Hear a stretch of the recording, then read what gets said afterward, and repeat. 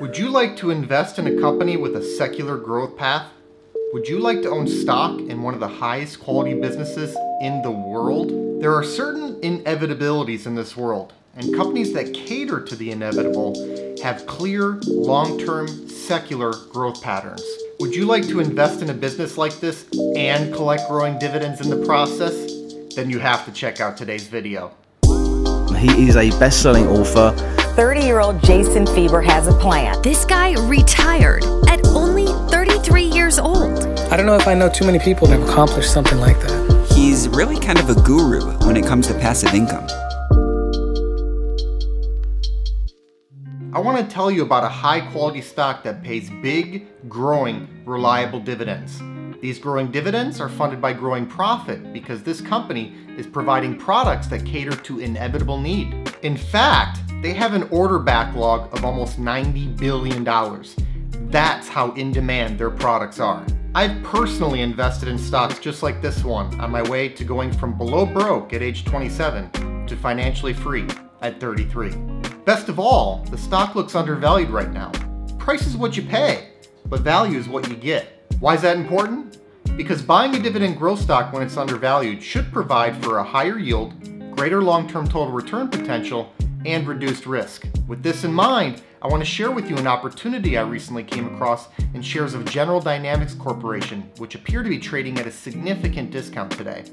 General Dynamics Corporation, stock ticker GD, is a global aerospace and defense company. Founded in 1899, General Dynamics is now a $40 billion company by market cap that employs over 100,000 people around the world. Some of their major platforms include the Stryker combat vehicle, Abrams tank, the Virginia-class nuclear-powered submarine, and Gulfstream business jet. In addition, they offer a suite of IT services.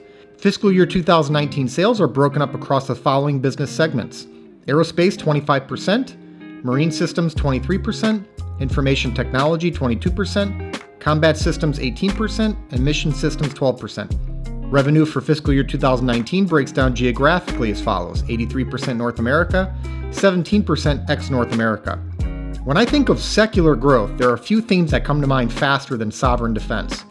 Human conflict has been around since, well, human beings. From flint spears to submarines, armament and defense has been a characteristic trait of human society, for better or worse. We've been reminded of that with rising tensions between the US and China of late. As investors, we can clearly see the secular growth path for companies that cater to sovereign defense.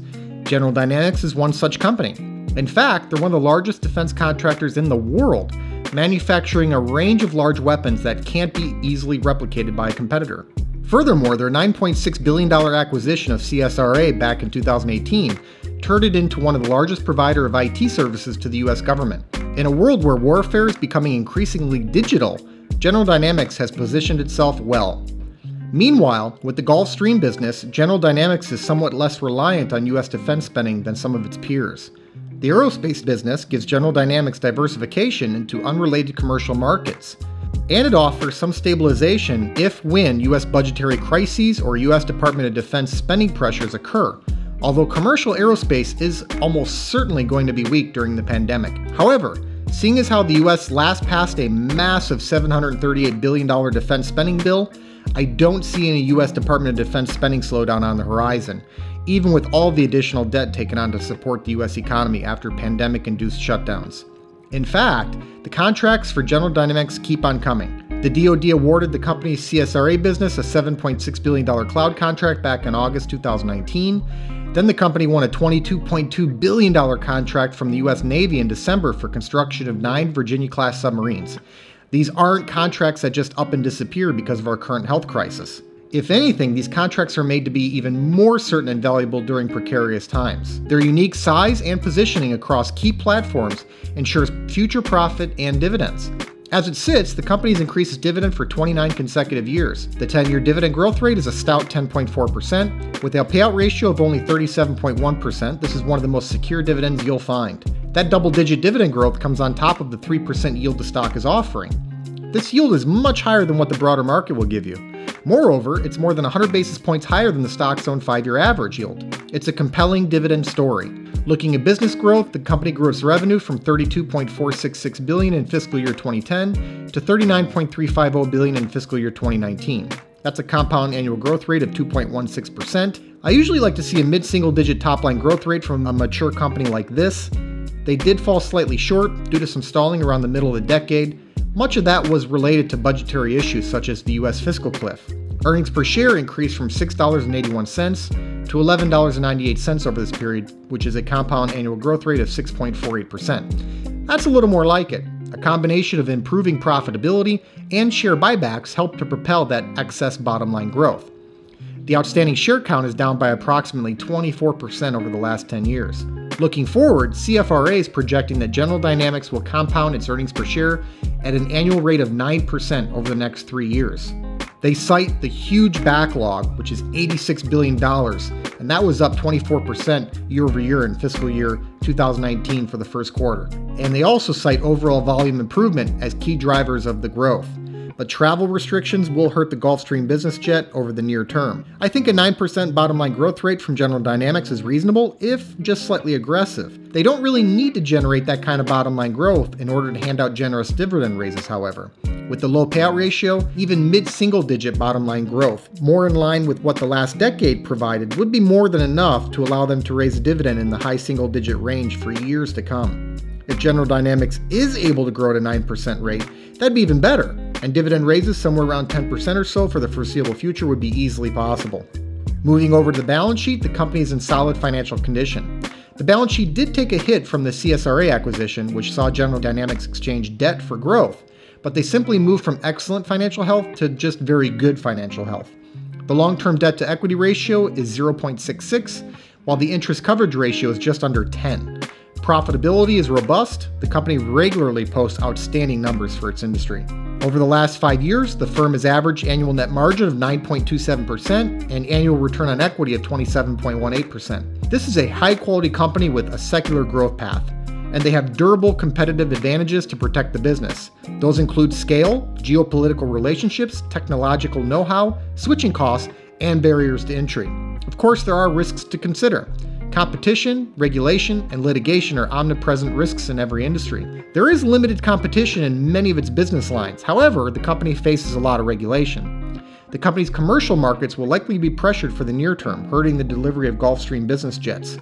This is the more cyclical side of the company's revenue stream. General Dynamics is also sensitive to changes in the US DoD budget. Overall, I see it as a wonderful business, and it's a particularly appealing investment idea at this time after a 16% year-to-date drop in the stock's price. The stock is trading hands for a price-to-earnings ratio of under 13. This is much lower than the broader market. It's also materially lower than the stock's own 5-year average PE ratio of 17.6. If we look at cash flow, there remains a huge gap. The price-to-cash flow ratio is currently near 14, which compares extremely favorably to the stock's 3-year average P/CF ratio of 21.6. And the yield, as noted earlier, is significantly higher than its recent historical average. I valued shares using a dividend discount model analysis. I factored in a 10% discount rate and a long-term dividend growth rate of 7.5%. This dividend growth rate is lower than what General Dynamics has generated over the last decade. With a low payout ratio and an estimate for 9% near-term earnings per share growth, I think the company is in a great spot to put out high single-digit dividend raises for years to come. The dividend discount model analysis gives me a fair value of $189.20. The reason I use a dividend discount model analysis is because a business is ultimately equal to the sum of all of its future cash flow it can provide. The dividend discount model analysis is a tailored version of the discounted cash flow model analysis, as it simply substitutes dividends and dividend growth for cash flow and growth.